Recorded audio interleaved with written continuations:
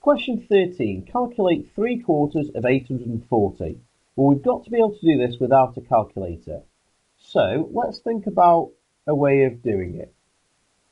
So if we start with a circle and split the circle into quarters, we could even think of this as a pizza if we want to. So our whole pizza is worth 840. Now we want to find 3/4 of it. Now the first thing we need to do is find what's in each quarter. So in other words, we need to find what 1/4 of 840 is. To find a quarter of anything, you half it and then half it again. That will always work to find a quarter. So half of 840 is 420. And half it again, well, half of 400 is 200 and half of 20 is 10. So half it is 420, half it again is 210. So 1/4 equals 210. And now we can fill that in on our diagram. 1/4 is 210.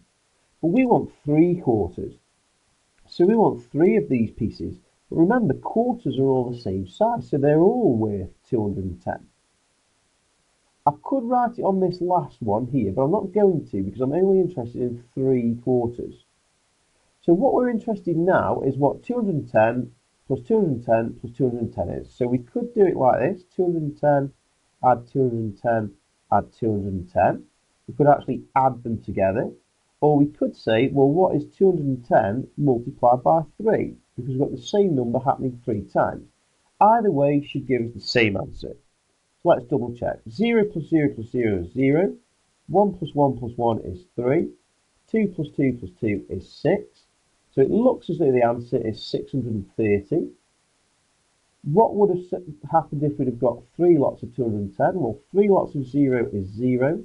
3 lots of 1 is 3. And 3 lots of 2 is 6. So again, we've got 630.